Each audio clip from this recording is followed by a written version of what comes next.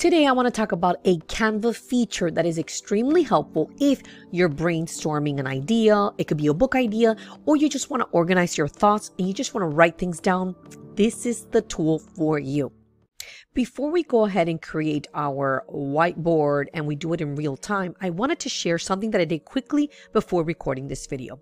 Let's say I want to write a memoir about my life.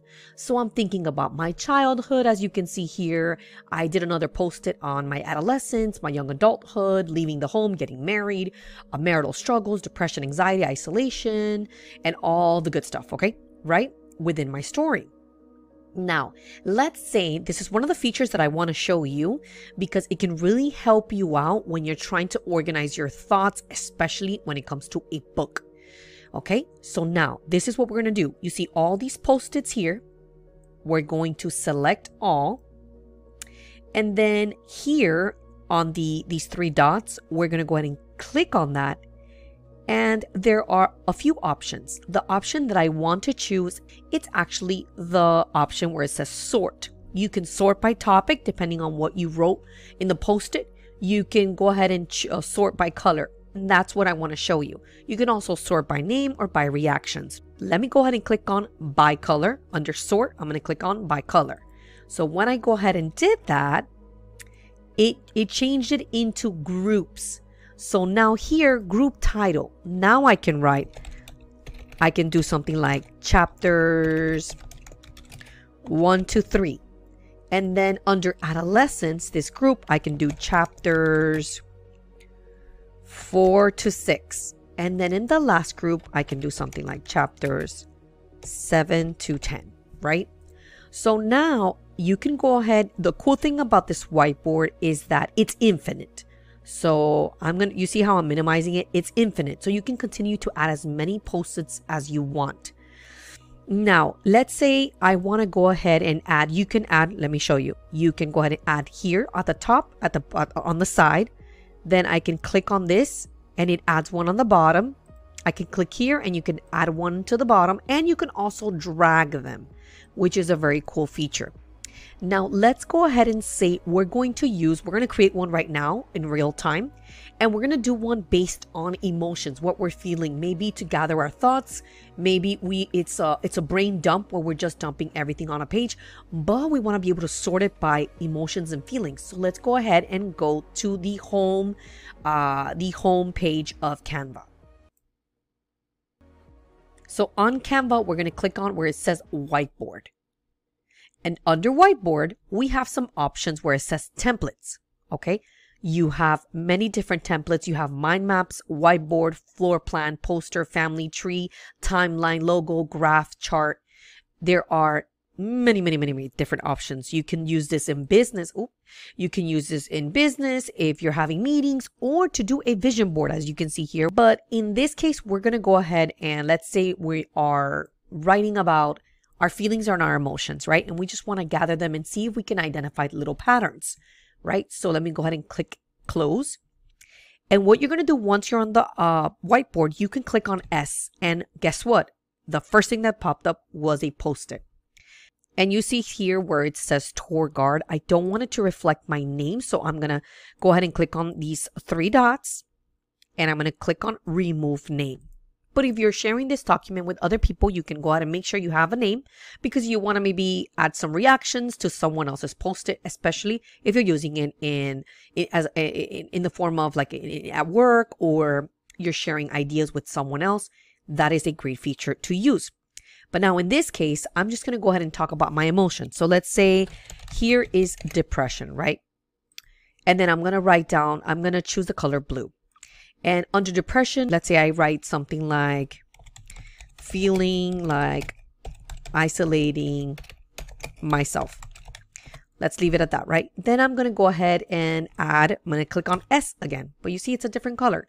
So for the yellow, I'm going to leave it as yellow. And let's say I'm going to talk about being happy and joyful over my kids, feeling gratitude for my home, marriage, you name it.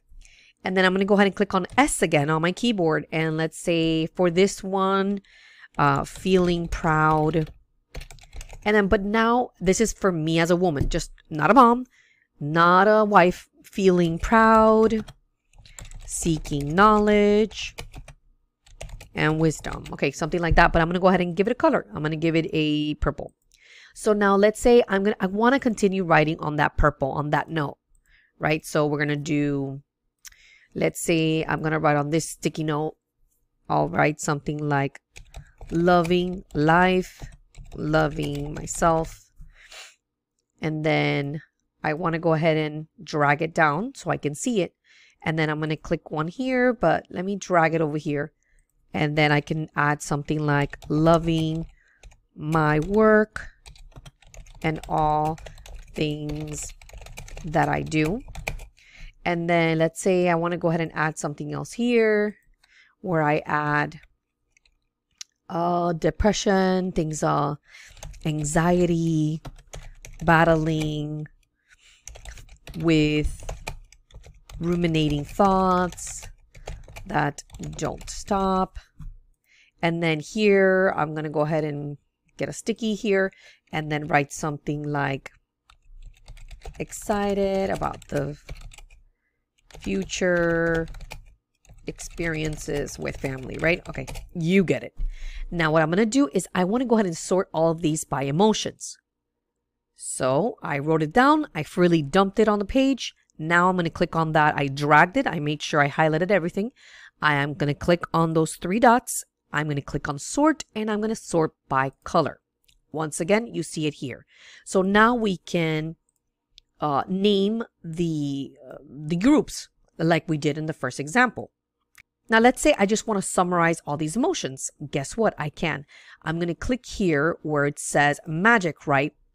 And we're going to search for, okay, here, create summary. I'm going to click on create summary and look how cool this is. I have my summary here. Let me go ahead and magnify it. And this is the summary. Emotional states: experiencing depression, anxiety, feeling joy, gratitude, excitement, proud of, seeking knowledge and wisdom, positive outlook, loving life, self-work, joyful about family and experiences. That is how cool this is. Now I'm going to go ahead and just delete all of this and I'm going to start fresh. Let's go ahead and just highlight everything. I'm just going to delete it. Now we can do something like this. Let me click on templates. We're going to choose a template. I'm going to choose this one where it says mind map. And you see here we have this mind map. You know what? This one doesn't convince me. Let's say I want to use something like this. This one looks good. But however, it's so, let me just stick to this. Let's say I want to go ahead and create, I want to write a book, and it's a self-help book. So I'm going to write on the top self-help. And then here I'm going to write something like self-help. Who am I helping? Who am I helping? It's going to be very specific. Christian women. Perfect. And then here, what are the 4 key points that I want this book to be about? I want it to be about faith. And then let's say it's overcoming obstacles on here. Let me go ahead and just, let me exit out of here so you can see. So here it's overcoming obstacles. And then, whoa. Can't spell today. Overcoming obstacles. And then here, finding purpose. And then here, ooh, I don't want to move it. Okay, and then here, finding purpose, and then maybe igniting or learning to trust God. That's a big one. Okay, so let's say this is what my book is going to be about. It's a self-help book, but it's for Christian women. It's about faith, overcoming obstacles, finding purpose, and learning to trust God. Now, on the bottom of these, as you can see, you can start brainstorming different things that you can add. For example, here it can be talk about your definition of faith. And then I could put here an experience with faith. What encouraged my faith or something like that. And maybe experience, this will be experience number 1. And then here we will do experience number 2, right? And then you get the point. We can start doing that. And now what we can do here, you don't have to use everything that's on these templates that are already done for you. You can go ahead and delete it, right? And you could delete the column. You can delete everything pretty much. Okay.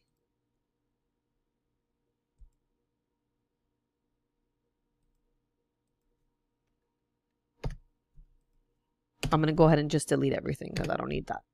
The cool thing about using a template that it creates the entire, like the build of the map for you. And I'm going to go ahead and just maximize this so that you can see what I'm talking about.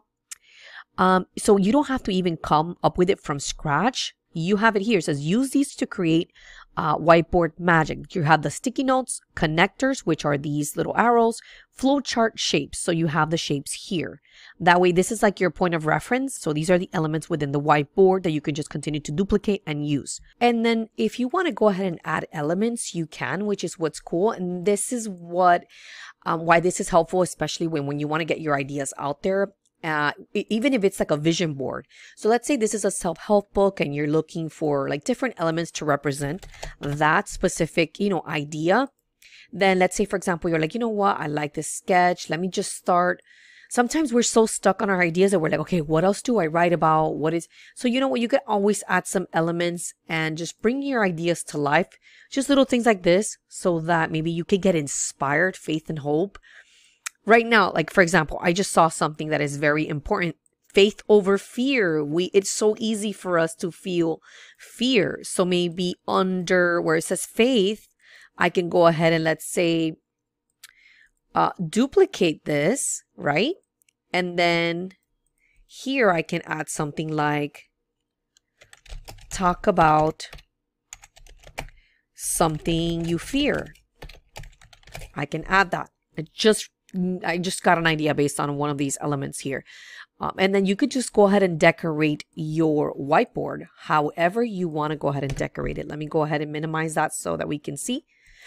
And then just continue to add, maybe make a collage.